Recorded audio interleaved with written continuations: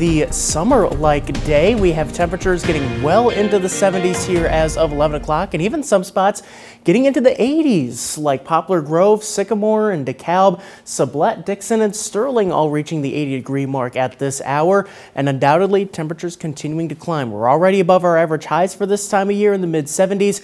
We'll be getting into the middle and upper 80s later on this afternoon with plenty of sunshine, just some upper-level clouds that we'll have to contend with another sign of the times. Sunset now right at 7 o'clock, so we're going to be seeing that sun setting before 7 o'clock from here on out, even though those temperatures feel like we're in the middle of July. But it's also been a very dry start to the month. In fact, we've only had a trace of rainfall since the start of the month, and this is tied for our driest start to September in 65 years, since 1959.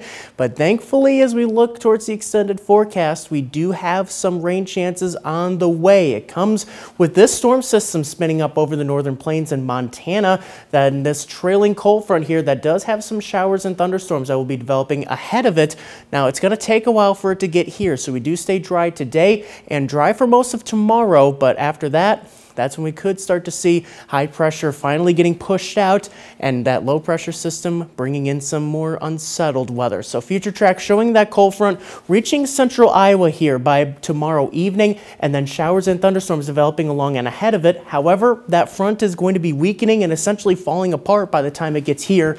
So rain chances fairly slim, but still we are expecting now some showers and maybe some rumbles of thunder late tomorrow night, very early into Friday morning. However, most of Friday during the daytime does look dry as that push of moisture does move off to our east. So it does look like Friday evening, so just in time for our high school football games, looking dry. But then our next push of rain may come over the weekend with another low pressure system and another front coming through. That does look to bring some bigger changes into next week. So rain chances are back by tomorrow night, better chances early next week, so latter half of the weekend into early next week. But then into next week, temperatures will be transitioning back to fall-like levels. So the warm weather fans, make sure to enjoy this nice and hot weather as we have it over the next couple of days.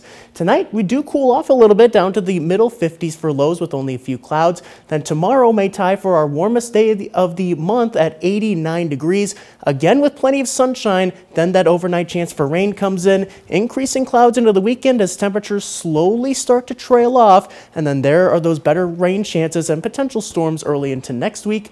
In any most accurate 10-day forecast, we finally transition from a solid July stretch of weather to a solid September stretch of weather with highs in the 70s for most, if not all, of the last week of September. Manny.